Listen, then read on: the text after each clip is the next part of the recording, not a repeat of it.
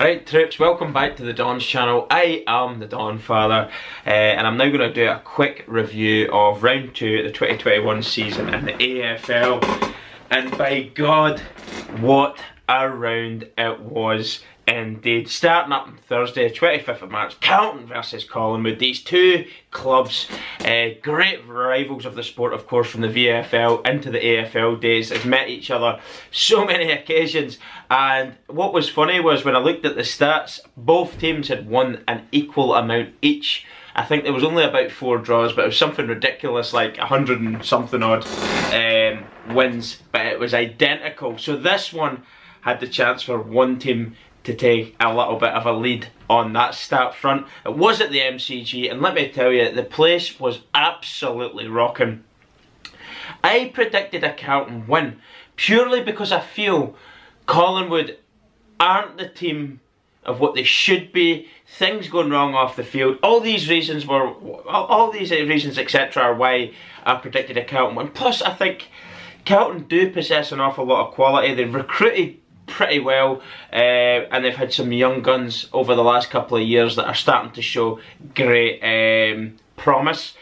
So, as I say, predicted Carlton, and I was wrong. It was a very, very good game indeed. Probably the second best game of the weekend for me in terms of competitiveness and just played in the right fashion and manner. Just two teams really going for it, and as I say, played in the most competitive spirit. Brilliant to see. It did finish 85-106 to Collingwood, and there was just a few things I wanted to point out.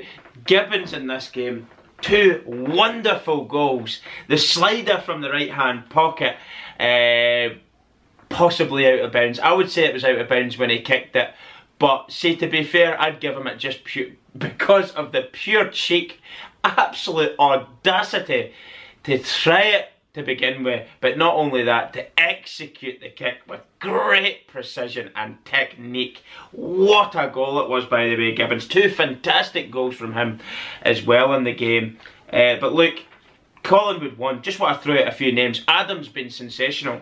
Again, really enjoy watching him. Majacek, brilliant, gets up, kicks so well. The goal is good. Dacos, the little ferret, lovely little goal. I love his I love how he just sort of picks up the scraps in and around the rucks and breaks away and gets a shot off. He is a little ferret, to say the least. But Collingwood win anyway. Starting my predictions off badly with blowing it away. I said Carlton by 11 points, completely destroying my predictions straight away. So that was that. 85-106 to Collingwood. Into Friday, Cats versus Lions at the GMHBA Stadium in Geelong. This one was the closest game of the weekend, and it was quite controversial as well. I think the Lions will feel a little bit disappointed by how it finished. He was holding on to the ball. I believe he was holding on to the ball, and they've and he's also through it as well, and the Cats have got the goal to seal the win. And as I say, Lions will be very disappointed. But all that being said, no matter how it finished, I actually predicted a Lions win. Cats came out victorious in this. It possibly should have been a Lions win, but it was 81-80. So all of that being said, it was a very close game, regardless of that. But you never like to see decisions. What were your views as supporters of the sport, or if you support either team? Let me know what your views were on that. Was he holding on to the ball? Did he throw it, etc.? Should it have stood, or should it have been a free? I believe it should have been a free. But anyway, let me know what you think. That's what makes footy a great sport, isn't it? It's these controversial decisions, and it gets fans talking and everybody engaging and absolutely ribbing each other, by the way, after the game, of course, because a loss is very hard to swallow, particularly when it's something like this. So anyway, Cats 81, Lions 80. Haven't put any notes down really on that one, but very closely fought game indeed. On to Saturday, 27th of March in Sydney, SCG. Suns hosted Crows. Very good game as well. Crows are actually scoring goals. They are scoring goals. Tex Walker stepped up and kicked 6 in this game, so they are creating chances and they are scoring, but Swans have been mighty in this last couple of weeks. Round 1 and 2, hitting over a century twice. Very good value for money watching them. And of course, Buddy is back. Buddy is back. I think he kicked a few goals as well. Papley was good. Did I write any more notes on this one? Let me see. I didn't really put too much down on it, but the Swans are looking very, very good indeed. It was McDonald was the player I tried to mention. Is it Logan? I think his first name the other day. And of course, the other player that I mentioned, I've actually got both of them in my it's Errol Gulden and McDonald are two players that I put in my Supercoach team, and I'm actually quite happy with it because they're racking up the stats and Swans are playing lovely attacking footy, so long may that continue as long as I've got players. I think I've got 3 or 4 possibly Swans players in my team, which is quite surprising considering before the ball was bounced this year I actually had Swans as being a team that would be struggling, but so far so good for the Swans. There is of course an awful lot of footy to be played, so anything can happen. They could have just get up off to a flyer and then it could simmer out. Well, you never know. It really is unpredictable to say the least. Anyway, brilliant wins for the Swans. I did predict the Swans win and I've got that one right, thank God. 121-80, brilliant result. On to the Adelaide Oval then. Port versus Essendon, and Essendon the biggest losers of the weekend in terms of margin that they lost by, and also players lost in this game through injury. This is not looking good for Essendon. Not only are they not playing very well, they've also been hit with major injuries as well in this one. Look, don't take anything away from Port. Port were magnificent again. Dixon's kicked 4. Georgiades, brilliant. He says Marshall's, I'm really enjoying his stuff. He's took a bit of an injury and in comes Georgiades and he's just stepped up with 4. So it's making competition for that position very, very tight indeed. And you know what, it's a great position for Hinckley to be in with his forwards kicking goals for fun and battling for positions. Butters was absolutely sensational on the day as well. Just let me see what I've wrote down there for that. Aliir is here. He was brilliant at the back as well. Butters was fantastic. Really enjoyed him. I nicknamed him Zach Batters instead of Butters because boy, that man is not afraid to go into a challenge. He loves big hits and his tackling is tremendous as well. What a star. I believe Rosie's back for round 3. It's looking good for Port. They were victorious, 119-65. Absolutely incredible start to them. They've just started off where they left off last year, and they're looking like the team to beat. I have been singing their praises for about 6 not obviously the 6 month gap, but for 6 months footy time I have been singing this team's praises, and it looks like they are back off to a bang and round straight away in 2021 season. So on to St Kilda versus Melbourne. This game was great in terms of how competitively fought it was, and I've got to say a big up St Kilda an awful lot this last little while. And they were good. They were good. There was players that stepped up, played really, really well for them at the weekend. But Melbourne were better. The Demons were better. Let me tell you. I'm impressed with the way they've started so far in 2021. Jones has been good for them up top. I love Fritsch. I think Petrarca's outstanding.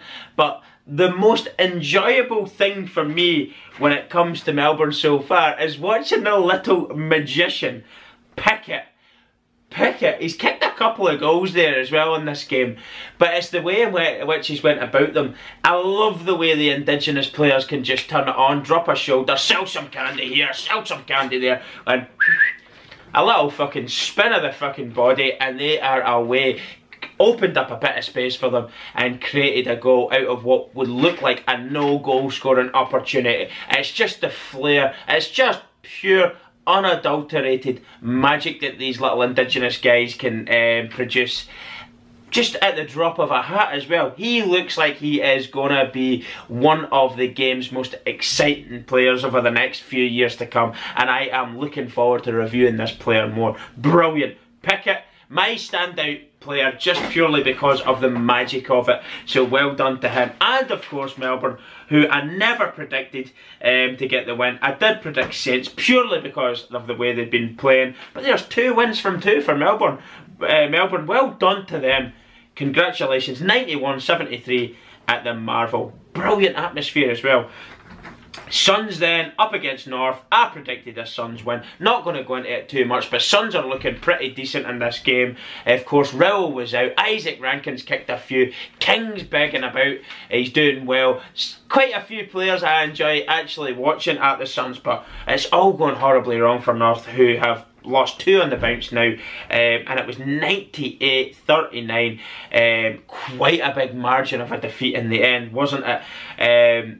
But Suns victorious. Good luck to them. I think they'll struggle with consistency. They will get wins. They'll chip in with the odd win here and there, but I think they will struggle with consistency. I think North are going to be right down in and about the contention for the wooden spoon. I'm sure they won't want to hear me say that, but they have been poor, and they look like they're going to be poor, so not a great time for North fans at all. Going into Sunday then, Hawks versus Richmond, and this one panned out exactly the way I thought it would. I just want to say one thing. Dustin Martin has been an absolute sensation in 2021 so far. Brilliant player. He's kicked one from 55. I think Jack Riewoldt scored 4, albeit Dusty probably could have took the 4th one himself, but he's just a lovely little handball pass into the way of Riewoldt, who's just like 3 metres from the goal line. Bang, there you go, kicking his 4th. So great team play from Dusty and Riewoldt in that one. And Richmond are looking good. What can I say? 2 wins. Would you have expected anything less? Probably not. But 78-49 to Richmond. Not really too much needed to go into that one. I think Hawks are going to be win-loss, that kind of team this year. But they're actually playing a little bit better than I think they did at times last year so far, albeit they did lose this one. 78-49 in the end. Well done Richmond. This one at the MCG, of course. Bulldogs Eagles then, let me tell you, of course you all know I'm Bulldogs. You might have seen my review at the weekend. It wasn't much of a game review. It was more a celebration of this wonderful sport, wasn't it? This is what footy's all about, and let me tell you, this one might not have panned out this sort of way in terms of the cliffhanger finish if we had had the shorter periods. I don't know. It was a bit of a yo-yo game, back and forward, but the fashion in which it finished was just breathtaking. Absolutely remarkable. I mean, I can't say this game won't be beaten for competitiveness for a while. It's been the most enjoyable game in probably over a year for me in terms of competitiveness. And pure quality on display. It just had everything. 2 very, very good, highly skilled teams, and they just giving it everything, throwing everything at the kitchen sink at this one, and it delivered on the score sheet and in terms of just the visual viewing of it. 100-93, Bontempelli kicking the last goal of the game. It went from coast to coast on this one for that goal. The Eagles were on the attack for this last goal of the game, and somehow Bruce has kept it in, and he's just punted it forward. Bontempelli's picked it up, he's took a breather, and he's slotted it home. Lovely kick from the left-hand boundary, but brilliant, brilliant, brilliant game. This is why we love this sport, and I think the inclusion, as I say, of the back to the original 20-minute quarters has been absolutely sensational, and it gives teams that are maybe look dead and buried that extra bit of time within quarters to fight their way back in it. Maybe a team started strongly for the first 2/3 of the quarter, but it gives a team that little bit of fighting space to get their way back into the game within the quarters, and not to mention within the full game itself. But absolutely brilliant game. If you haven't seen it, watch the highlights of that one. Best game I've seen in over a year, probably. And I'm not going to say it won't be beaten, because it might be. Look, the attacking brand of footy that we're seeing in 2021 so far is looking fantastic. It's really difficult defensively to stop goals, and it makes for fantastic viewing. There's going to be players kicking possibly over 10 goals in a game, individual players kicking over 10 goals in a game this year, maybe on several occasions as well. It is that attacking. Look, Eagles were magnificent, but Bulldogs just slightly better in the end and getting the win. Flying Ryan, a little bit of magic from him as well. Selling candy for his goal.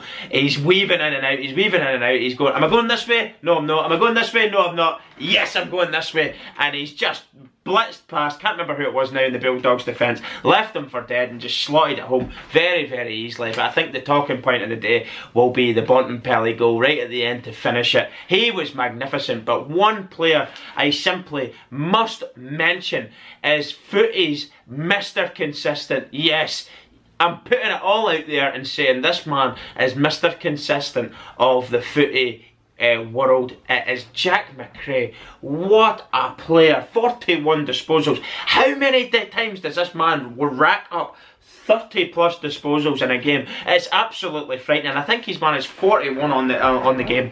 Absolutely brilliant. One of the game's best players, but flies under the radar. That is why I'm making a point of pointing this man out.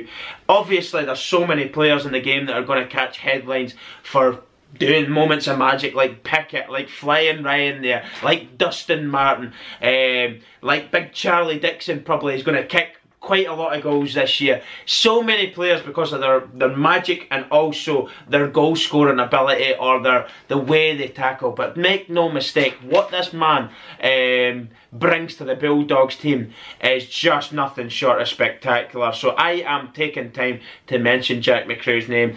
Absolutely is, in my opinion, Mr. Consistent of the AFL. Congratulations to him on racking up these stats again. Last game of the weekend then. Not going to go into it too much because I've noticed this is quite a long video. But Freo's got their win that they've needed in 2021. And boom, and it's at the expense of the Giants, who I think have been poor, let me tell you. This one came at the Optus, I should stay in Western Australia there. And Freo, do you know what? They're going to huff and puff this year, aren't they? They're going to be like Hawks possibly, get wins here and there. It's going to probably be quite ugly at times, it's going to probably be quite inconsistent at times, but they're by no means going to be propping the bottom 4 or 5 teams up. I think they'll be above that. They'll be outside the 10, probably the top 10, but they're going to be in and about there, aren't they? They will put on games where you'll enjoy it, but the Giants, I think, could be this year's biggest droppers in terms of how they play. I've really not been impressed with them so far. Freo did run out 87, 56 winners, which left my predictions at 6 out of 9 over the weekend, which isn't great in a predictions perspective, but the viewing this weekend of footy, round 2, was nothing short of absolutely spectacular. Just running through the winners then. Collingwood, Cats, Swans, Port, Melbourne, Suns, Richmond Bulldogs and Freo. Congratulations to all of them. Absolutely remarkable round of footy. What was your favourite moment over the weekend? Obviously the questions I've asked, please get back to me on that in terms of the Lions-Cats game and possibly the out of bounds Carlton Gibbons goal. It was out of bounds, but I don't really give a damn about it, to be honest with you. It didn't really affect the result, did it? It wasn't one of those ones where it was out of bounds and Collingwood's lost because of an out of bounds goal. It's just a moment of pure brilliance. It shouldn't have counted in my opinion. But let me know on the contentious things in the game what the umps got wrong, what you think, and also what was your favourite moments over the weekend. But wow, my favourite moment has to be, or moment, the whole game, Bulldogs versus Eagles. Oh my word, I'm still blown away by the level of footy that was being played and how competitive it was. And and the atmosphere inside that Marvel Stadium when that roof's shut is absolutely brilliant. It's a great place for footy to be played. I absolutely love it. But that's me with my round 2 review done.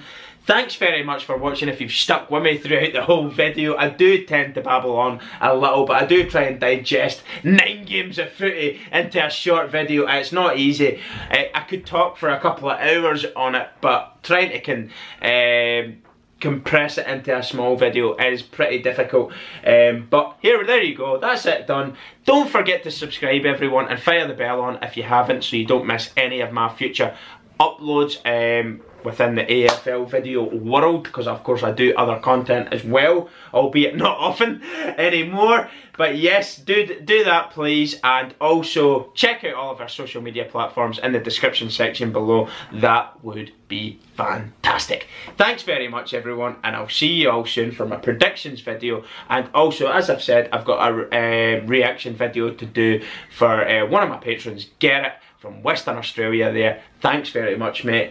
And I'll see you all soon. Goodbye.